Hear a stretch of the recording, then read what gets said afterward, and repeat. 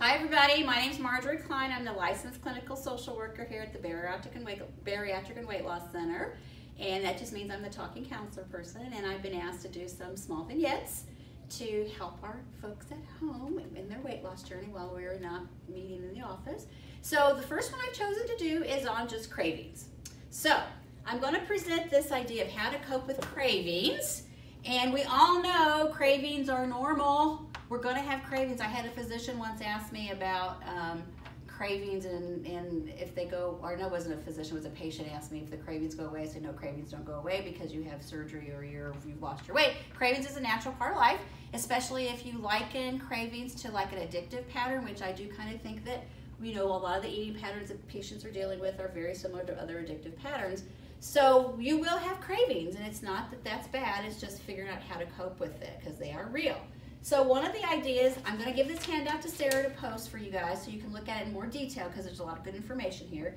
But the idea is that cravings can be like a wave, okay?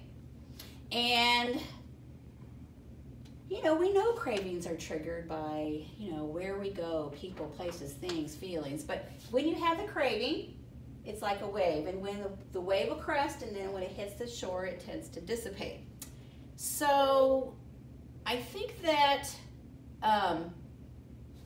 what we're trying to introduce is ride the wave, get on top of the wave. Don't go up against it full force. You go up against it full force, clench your teeth, get mad, I can't stand this craving. It's gonna knock you flat, just like any wave if you go right up against it. So let's talk about riding the wave. It's called urge surfing. One of the things that I liked about the information here said it's kind of like some kind of martial arts, which I don't know anything about martial arts, but that you kind of engage in the power with the opponent, and then you use that to help. And the same thing, you're engaging in that power of the urge, not fighting it, kind of, and then surfing it. So, so you're joining the force. So the inventory, what we're talking about, 3 basic steps to urge surfing is just, and this is basic mindfulness stuff, and I'll do some discussion about mindfulness, but it's basically really getting in touch with your body and trying to figure out what's going on when you have this crest of the urge. So the suggestion is get somewhere where you can have some time alone, comfortable, and really start paying attention to what is going on with your body. I think that a lot of people that are dealing with chronic obesity have really disconnected from the neck down. They're really not paying attention to how they feel. They're not paying attention to what's going on in their body.